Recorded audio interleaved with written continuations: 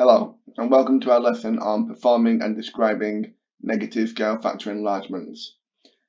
To enlarge a shape by a negative scale factor, we need to understand how it's different to enlarging a shape by a positive scale factor. When the scale factor is positive, we go from the center to the object, and from the object we create the image. However, when the scale factor is negative, we go from the object through to the center,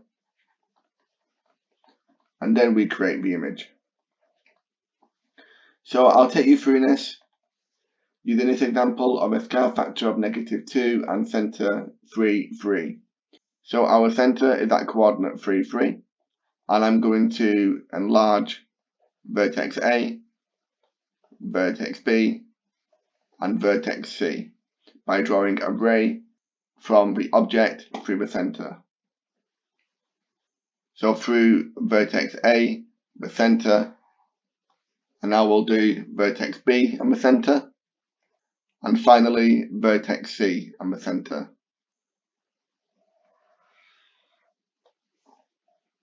So you can see vertex A is one diagonal unit away from the center, so we're going to enlarge that by moving it 2 away. So this should become a dash. Vertex B is the same, so that will enlarge to here. And vertex C, we're going to go 3 down and 1 across. We'll do that 2 more through the center, so that will go here. Now I'm going to recreate the line A to B on the image. And we can check this is right because on the object the line is 2 units, and on the image the line is 4 units. And from B to C, we can recreate this edge where this is C dash, and then I can recreate the object into our enlarged image.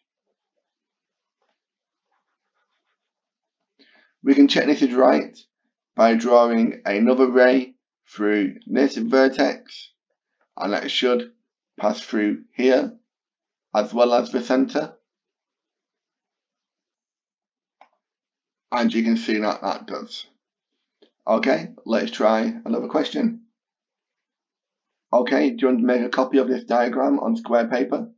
And then you can try to enlarge the object by a scale factor of -2 from the center 0, 3. Okay, so the center is 0, 3. I'm going to label this vertex A, this vertex B, and this vertex C. And I'm going to draw a ray through each vertex and the center. Through A and the center, through B and the center, and finally through C and the center. Okay, so now to enlarge our vertices, you can see from A and the center is one diagonal unit.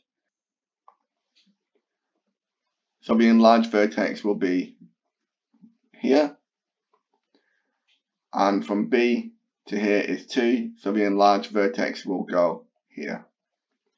And then from C to here, I go 3 in this direction, so I'm going to do that again and again, and that will go here.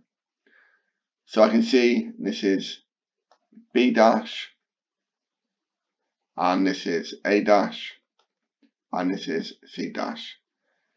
I'm going to recreate the edge A to B on the enlarged image, and B to C on the enlarged image, and this edge goes up by 1, so the other edge will go down by 2, same on this side, and then I can close the shape. I can check that this is right when I draw a ray which passes through both vertices and the center.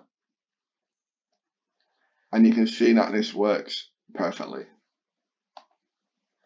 Okay, thank you very much for watching. I hope you found that useful. Thanks again, and take care.